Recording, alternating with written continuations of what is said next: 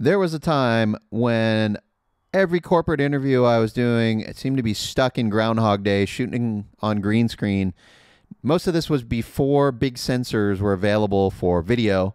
So I was shooting analog beta SP and then on through the digital formats, DVC Pro, DV Cam, digital beta cam on 2/3 inch cameras. But now, I believe it's been 2 years since my last green screen. It's been so long, I couldn't find them. I had my blues at the house, but the greens were in storage.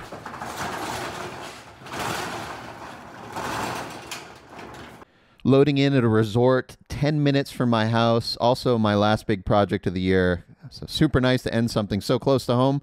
This is my second assignment this year that's under 10 minutes from the house. So my son overdid it on lunch and filled his belly with things he's allergic to. Wasn't the best decision. So you can see him hurting here as we get the gear unloaded. So we're going to have 2 cameras in a green screen room and then 2 other cameras out shooting B-roll, gimbal, and tripod / handheld. I got Eric on this one on sound. Got someone else running camera. There's Sam, who's the B-roll DP for the next 2 days. Sam and Vanessa are a production team here in town. They've got a location with a studio in San Antonio, Screenville Films. Great team. They shoot primarily on Canon, so C300 Mark III. And then also on this day, he had, I got to think here for a second, an R5C, and I believe he also has a C70 package and a whole assortment of Canon lenses to choose from.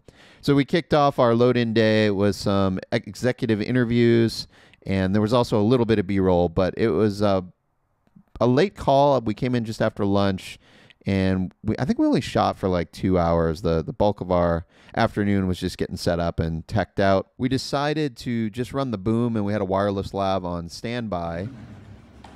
What's that? Just set up this prompter return. Say hi to Sam. Virtual Sam.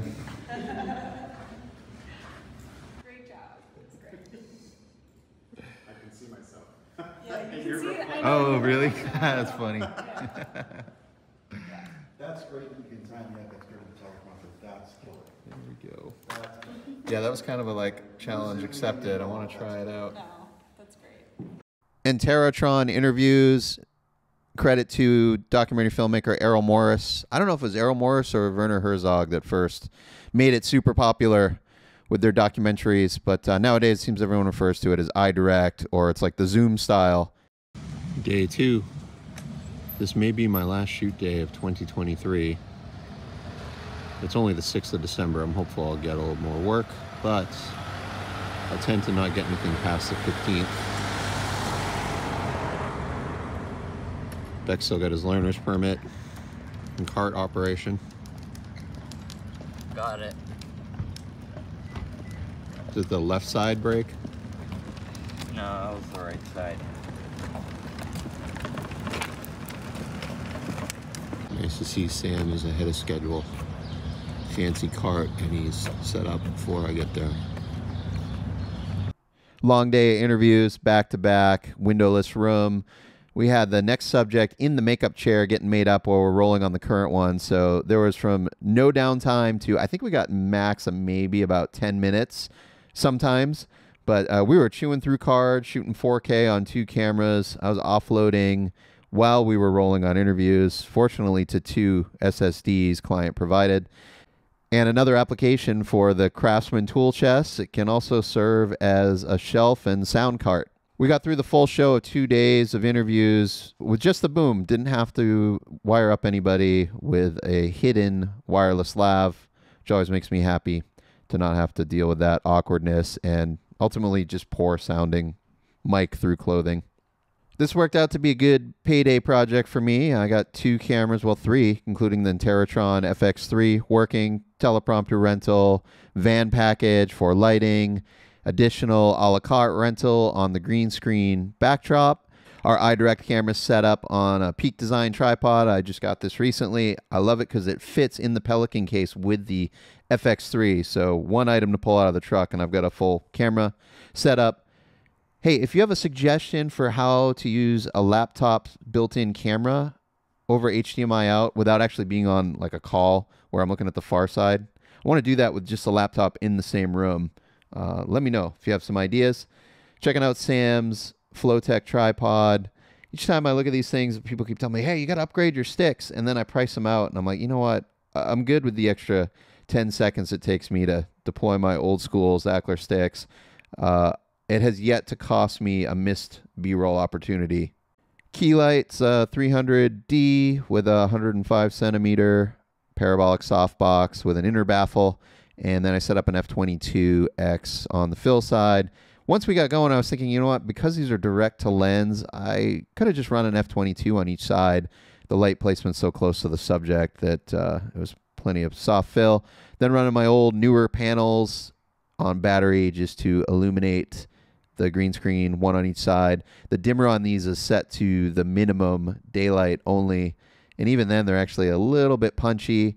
Basically, we were exposing for ISO 800 on the FX9 in S-Log 3, but then I lose about a stop going through the teleprompter glass. So, it's effectively like rating for 250, and then I wanted to shoot a 5.6 just so the subject's shoulders, face, nose, everything is sharp relative to the green screen off in the distance. I don't want to have any depth of field softening someone's shoulders, making the key a little bit more difficult.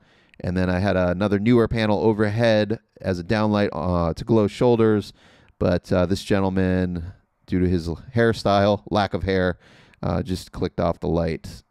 Looks better without versus with. 105's been good, but now that I got the F22s, I think I prefer them. The 105, when you look at the light source, because of the inner baffle and the light leak around the outer diameter, it's not like a uniform diffused light source. Although I haven't really seen that affecting how someone's face renders or shadows, but when you look at these flexible light mats like the F22, it's the same intensity light from edge to center. Don't recall my dimmer settings, but there's some shots coming up where we'll see where we were set to. This year, it seems like every time I'm on set and I pull out a 300 aperture, someone has to say, do you have a 600 on the truck? I think you need a 600. How come you don't have a 600? And I never run these things at 100%. Like the 300's been good for me. The one scenario where I may break down and buy one is when I get these van package rentals where I'm just local production support. Because again, like every DP wants an aperture 600, and then we run it at 10, 20%. And it wasn't a budget thing for me. It's a space issue on the truck. I have a lot more free space available for additional lights and gear carrying two aperture 300s versus a 3 and a 6 or 2 6s. And most of my work last 2 years is one-man band, or it's me plus one. And the 600 is just, it's a bigger light. It's more weight. It needs a heavier stand, needs more sand. Staged all our cases and carts concealed behind the green screen to minimize the clutter for all of the executives coming in to be interviewed. And then just overall, just trying to keep the set tidy. Rolling on these long interviews, I get time to look around the room and kind of see things to keep the crew tidying up. There's always clutter and items that can be made to look a little neater when you get these extended down periods. One place I feel like I'm always lacking is keeping cable runs neat and clean. Now, that's not necessarily taping them down. Just want to do a better job. 90-degree runs, always run around the perimeter of the room when possible. Think about where talent's walking to and from and prevent any cable runs from happening in that aisle. We did this in this case. We ran all our cables on the right-hand side of the room, but we had the lane set up to walk out to the T on the left-hand side. One thing I've observed working on bigger union shows, while I had limited experience in that world, but being on the lots in Los Angeles, the union electricians do a phenomenal job of keeping their cable runs neat. The heavy cam lock cable, they run them side by side. Everything's neat, nice 90-degree turns. They do that for heat management, but also just keeping things clean and tidy. Run around the perimeters of walls whenever possible by default, and then you do a 90-degree turn out to your branch so you prevent spaghetti on set, like you can see here with our loadout.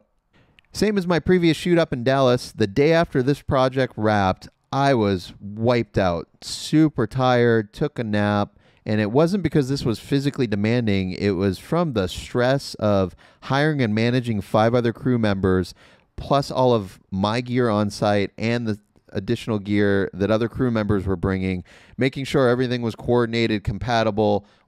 This is another mid-range corporate job where we had 2 producers on site, but they're both staff client side, and their responsibility is managing and coordinating schedule and conducting interviews, handling these executives. It's not hiring, call sheets, getting the crew there on time. It falls on me, the DP, to handle all of that. Really, I feel like I need a production manager, but this is just at that size, and at this point in time, that doesn't seem to be a thing anymore. And I'll take it. It was good money. I appreciate the work.